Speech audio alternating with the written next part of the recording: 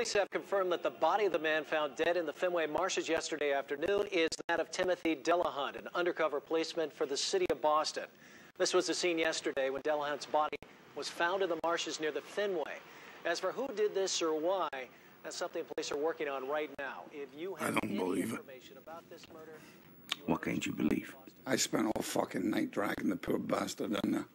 Tell me how they found him so fast. Somebody walking a fucking dog in 3 feet of mud? What kind of fucking size of dog is that? That's a big fucking dog, man. I spent all fucking night doing it, man.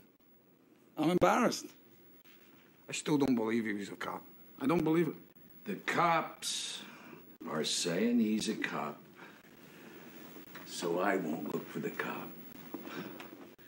Are you soft, Fitz?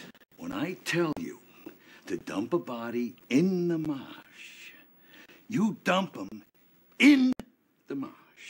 Not where some guy from John Hancock goes every Thursday to get a fucking blowjob. Don't laugh!